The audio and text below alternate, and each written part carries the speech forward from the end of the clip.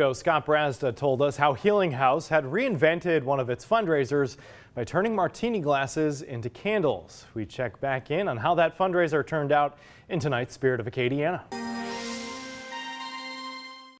All right, Scott Brazda here at Caroline and Company. You might remember the Spirit of Acadiana segment. We showed you how martini glasses were turned into candles. I'd love to show you some of those glasses. I'd love to show you how this whole project has turned out. But here at Caroline and Company, thanks to you and your hearts, something really funny has happened. Philanthropically funny. It was amazing. It was an idea we just kind of floated by to see if they maybe could do something with the past martini glasses that we had, and also the glasses that we had left over this year because we weren't able to have our big gala. Life gives you lemons, you make lemonade. COVID leaves you with martini glasses. You have the bourbon royalty folks turn those glasses into candles, the popularity of which just surprised our local retailer.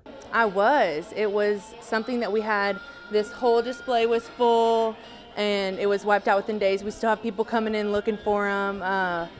But yeah, it was very quick. Now, we are proud to say that Spirit of Acadiana did play a part in the rapid sale of 130 glasses/candles. And then in the interim, you had run a Spirit of Acadiana for us. We had some other glasses in the works, some other martini glasses being made into candles. Once your story ran, our glasses sold out in 4 hours. And So many neat things have come of this. Obviously, more revenue for Healing House and ideas for a new event.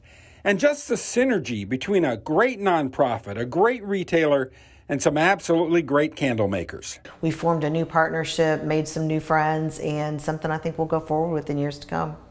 We wish we could show you some of the candles. You don't have any more hidden in the back? No, we do not.